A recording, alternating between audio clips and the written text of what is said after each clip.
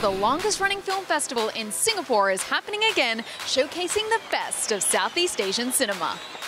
What was your reaction when you got the lead in Crazy Rich Asians? It was unexpected. At the time, I was doing a lot of presenting and stuff, but John reached out and I was game for it, and it just unraveled to be such an amazing journey. Now that you're working with the likes of Anna Kendrick and Blake Lively, are you going to forget about us here in Asia? Absolutely not. My roots are here. We're going to be based here for a long time. So tell us how you came to be in a Star Wars movie. You know, I'm still trying to figure that out.